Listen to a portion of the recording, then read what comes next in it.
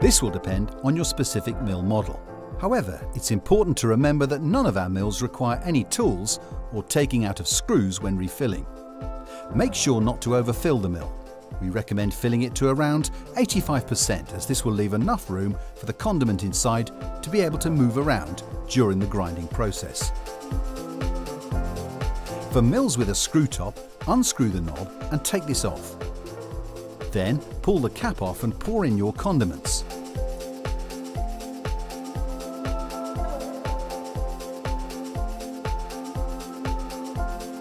For mills without a screw top but with a cap, simply pull off the cap and pour in your condiments. For electronic mills, twist the upper body to unlock and lift. Next, take out the battery compartment. Pour in your condiments and reinsert the battery compartment, aligning this properly with the base. And lastly, put the upper body back in its place, aligning the unlock icon on the upper body with the lock icon on the base before locking.